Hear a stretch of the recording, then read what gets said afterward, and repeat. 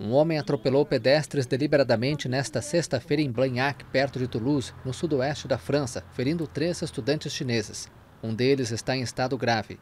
O motorista de 28 anos, que não tem ficha na polícia por radicalização islâmica, foi preso no local do atropelamento. Segundo as autoridades, o detido tem antecedentes psiquiátricos e por isso foi hospitalizado em dezembro de 2016.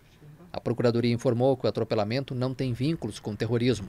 A polícia vai investigar o caso por tentativa de homicídio.